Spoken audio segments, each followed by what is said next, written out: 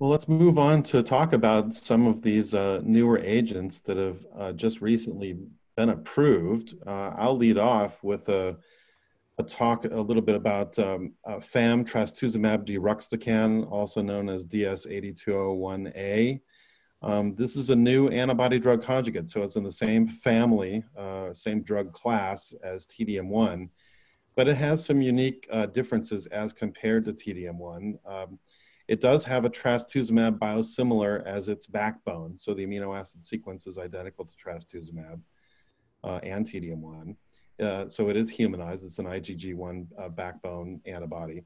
The linker is different. Rather than a stable linker, this is a cleavable peptide-based linker, and the payload is unique. Rather than a microtubule interacting agent like derivative of maytansine 1, this payload is a topo-1 inhibitor, topoisomerase 1. Moreover, the drug to antibody ratio is different than TDM1. In the case of TDM1, it's about 3 DM1 molecules per trastuzumab backbone. But in the case of trastuzumab deruxtecan, it's about 8. So it has more of the topo-1 payload per antibody molecule as compared to TDM1. And then finally, the other interesting attribute about the topo-1 inhibitor payload of trastuzumab deruxtecan is that in contrast to TDM1, where DM1 is insoluble, it is incapable of killing any neighboring cells even after it's released from dead or dying cells. It has no bystander effect, whereas the trastuzumab deruxtecan payload, topo-1 inhibitor, has a potent bystander effect and can kill adjacent tumor cells, even if they're HER2 negative, at least in the laboratory, for instance. So it's a really interesting molecule.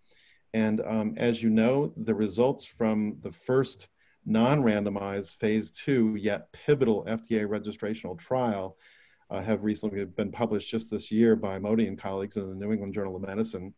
This is called the Destiny-01 trial. 184 patients who had had a median of 6 previous treatments received trastuzumab deruxtecan at the FDA-approved dose and schedule of 5.4 milligrams per kilogram every 3 weeks intravenously. And in the intent to treat analysis, a response to therapy was reported in 112 of those patients. That's about a 61% response rate from a single agent in heavily pretreated HER2-positive metastatic breast cancer. That was the most impressive waterfall plot I've ever seen in breast cancer anyway, when that was presented on that phase 2 trial. Absolutely right. I mean, this is the most active single agent HER2 targeted therapy yet developed. It's the most incredible waterfall plot I've seen. I call it the waterfall plot that looks like Victoria Falls. I was there on holiday last year. Moreover, the median response duration was about 15 months. I mean, that's really also unparalleled in a heavily pretreated population like this.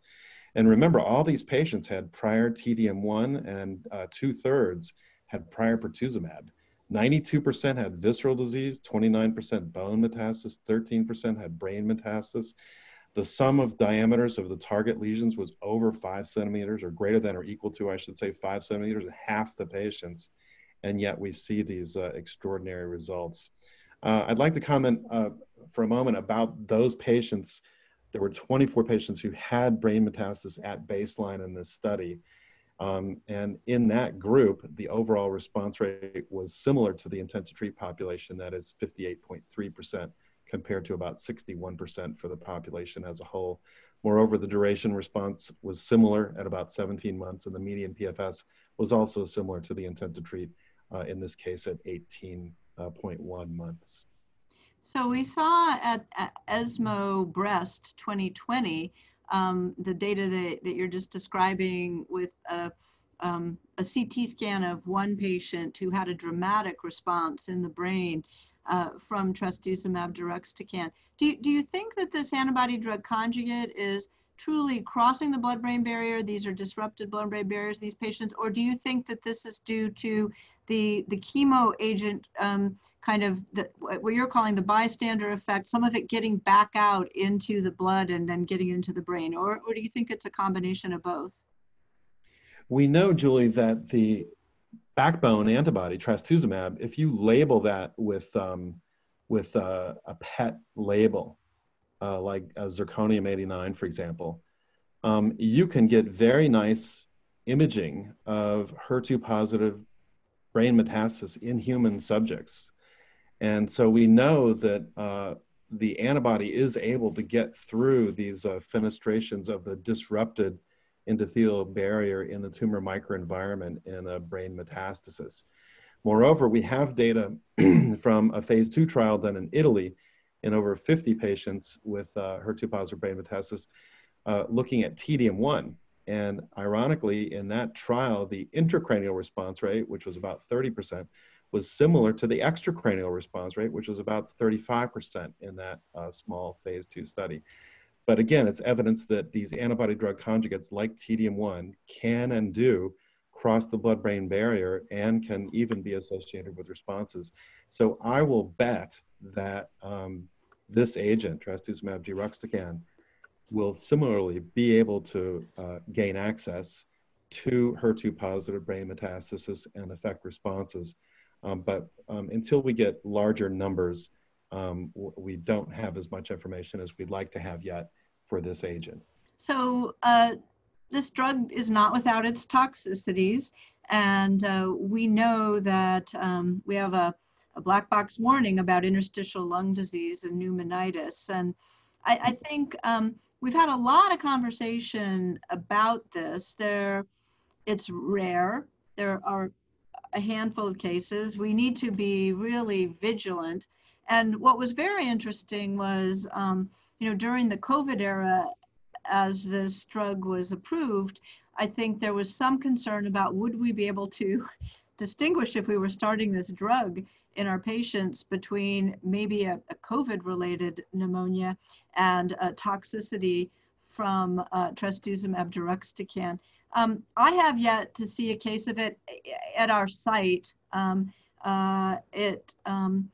It does get a black box warning, though. It seems to happen in less than 1% of patients, but we do need to be really alert because we've got to stop the drug quickly if it happens. Other common toxicities, we've talked about how, as opposed to TDM1, it does cause some alopecia, and we've got to warn our patients about that. The typical chemo side effects such as nausea, fatigue, neutropenia, all exist, and some diarrhea was also seen in these trials. So, I've talked with my patients about the side effects. Many of my patients who, have been dealing with the HER2 metastatic disease for years and years and years, they've had all of the other drugs up until these few recent approvals. And we go over the side effects and they say, well, they're not any worse for the most part than anything else you've been giving me for the past 8 years. So I think if we put that in perspective, with the balance of an extremely effective agent with tremendous response in very heavily pretreated patients, I think for the majority of our patients, the benefits will strongly outweigh the risks. Agreed.